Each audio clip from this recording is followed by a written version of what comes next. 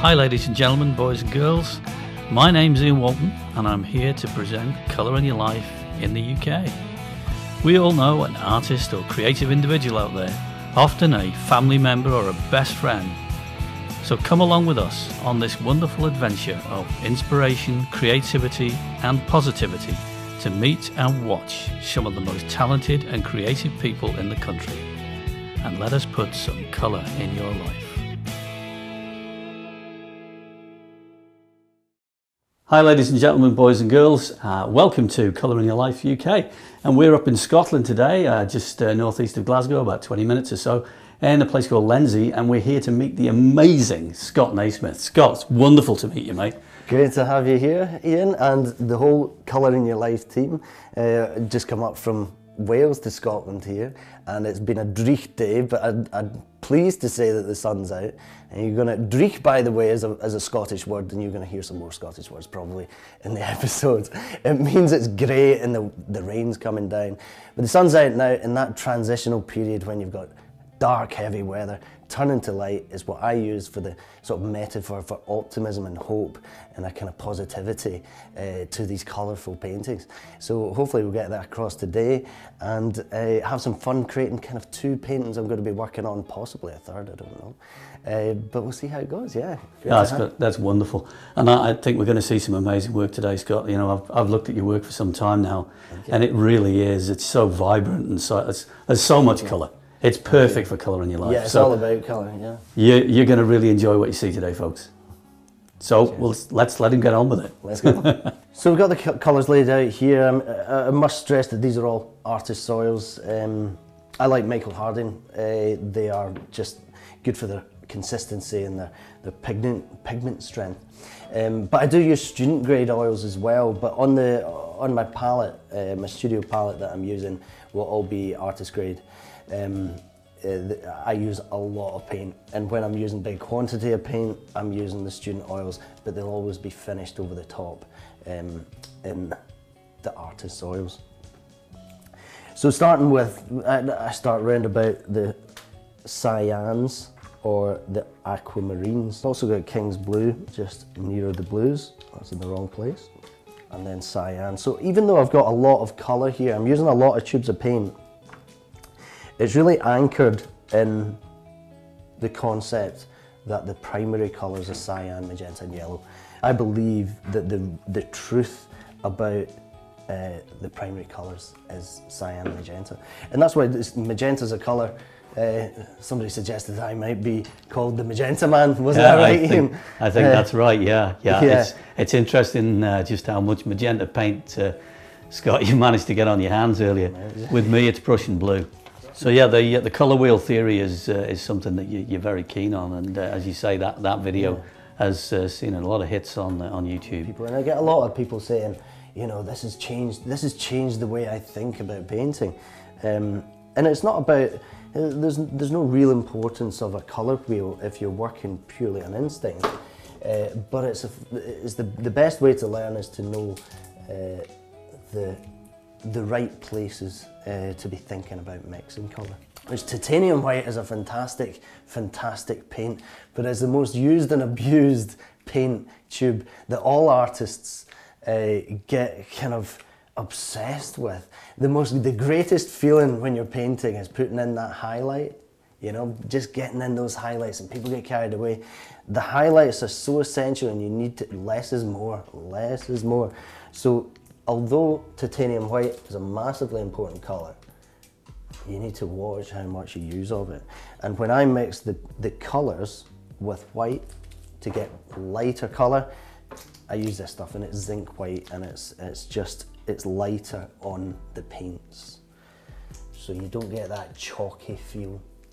I'm all about the high saturation colour, high key colour, and to remain vibrant, you've got to try not to get that chalky feel. A lot of people, when they see my exhibition, I expect them to say, oh, well, the biggest thing that hits them is colour. But actually, some people say, do you know what? It's the texture. Sometimes when you're viewing painting online, or it's a picture of a painting, you don't really appreciate the textures. People really comment when they see the pictures in real life. They do comment on the texture, and a lot of that is created through the use of thickened paint, and I do that by absorbing a lot of the oils. That doesn't happen on this palette, it happens on a cardboard palette, and you got to watch how long you leave paint on a cardboard palette or anything absorbing the oil. You don't want to absorb too much of the oil there because that's binding the paint together. Okay, I do work mixed media, so it's acrylic for the underpainting a lot of the time, not all the time. To explain here, I have one with the acrylic underpainting done, and there's actually one here which is oil on linen, which is purely oil on linen. If I'm looking for heavy texture to work on top of, I'm working with acrylic paint to start me off. And I love to contrast the different ways that acrylic paint can actually behave as opposed to oil.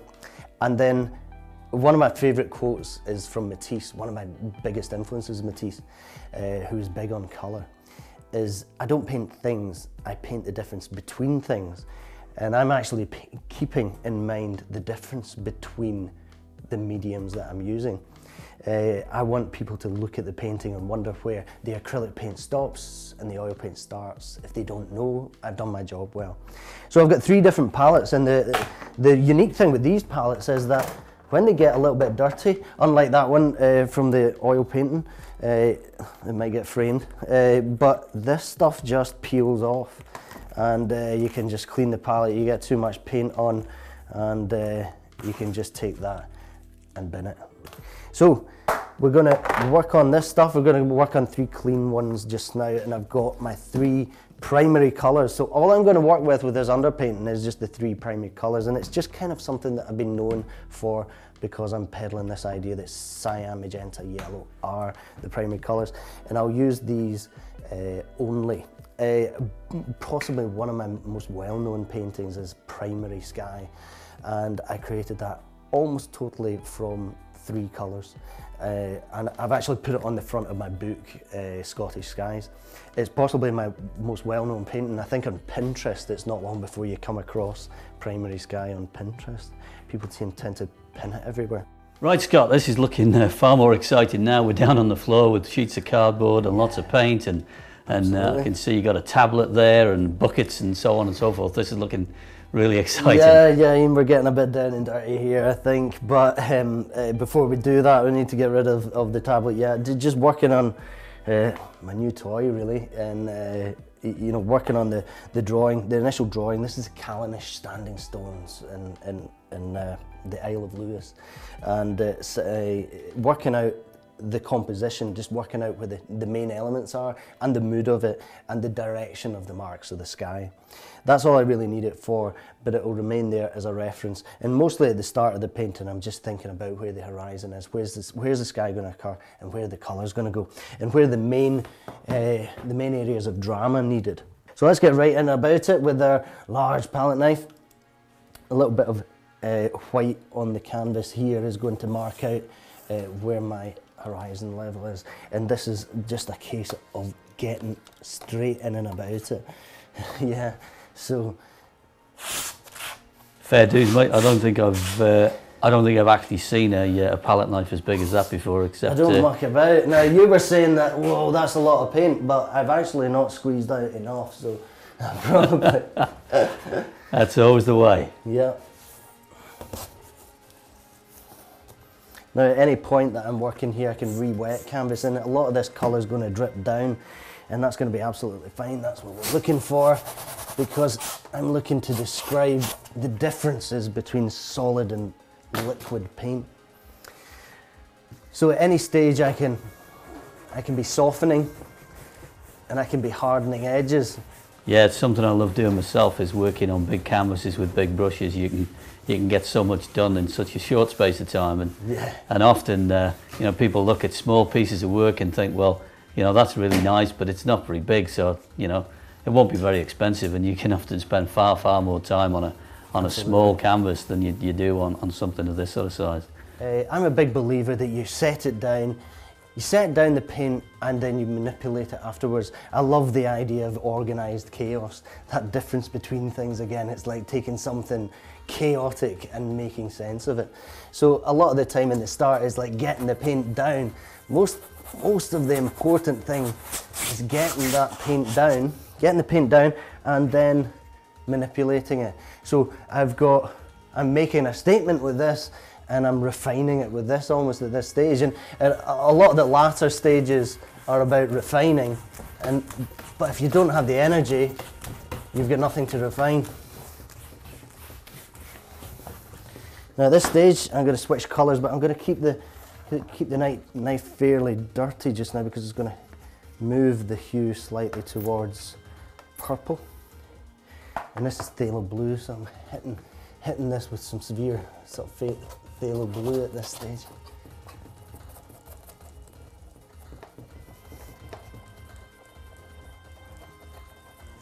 A lot of people have seen YouTube videos of me working and they say, oh, you're constantly squinting.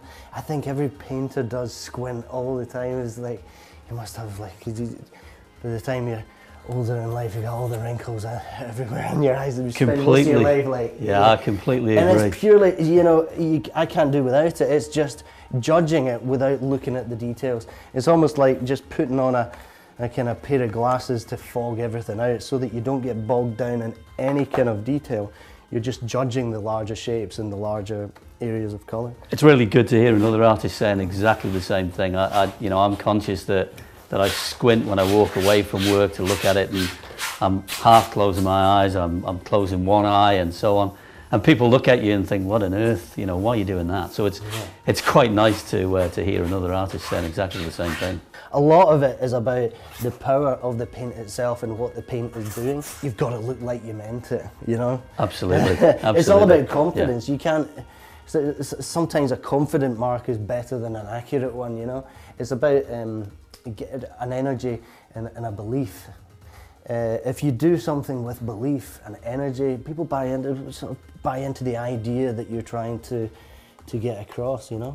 Absolutely. I mean, you can see the passion in the work and the integrity in the work, and I think people do really respond to that. And you'll see how these initial marks, and you know, there's a lot of energy. There's no underdrawing. The drawing comes back into a later stage. I feel that too much reference material, too much looking at that reference material becomes your ball and chain. It prevents you from sort of creating something that isn't on that reference material. And what isn't on your reference material is often the most important part of the painting.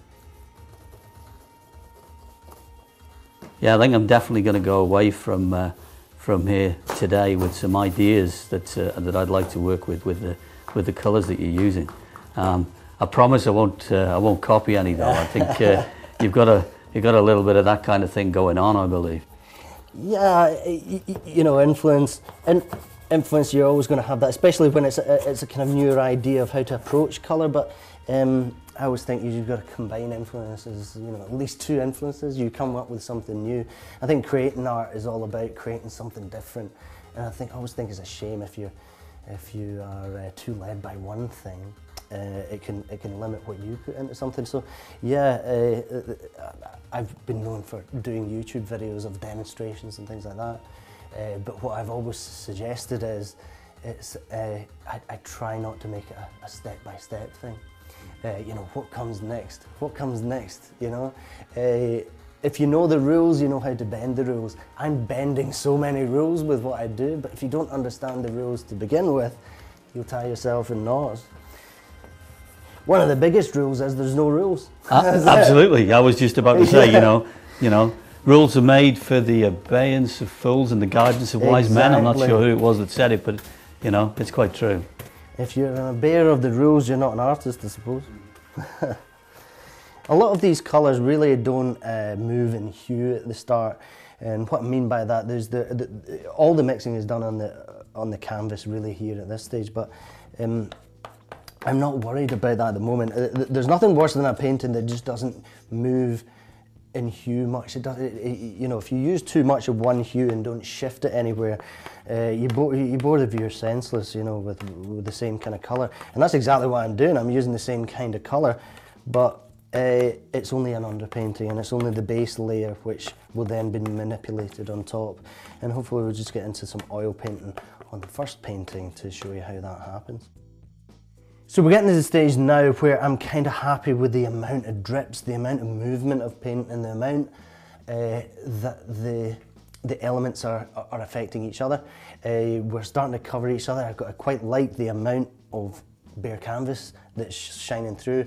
So I'm now gonna, as soon as I turn this to be on the level, it's gonna stop these drips moving anywhere. So I've got to be happy with where the drips have gone. And again, the drips will be a lot more subtle by the final piece. Then I can start manipulating the wet paint that's down, and you'll see how I do that on the level, on the flat.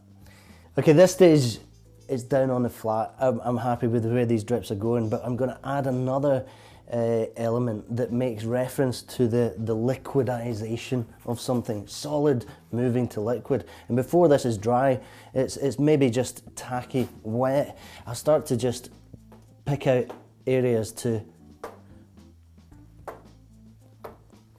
wet again.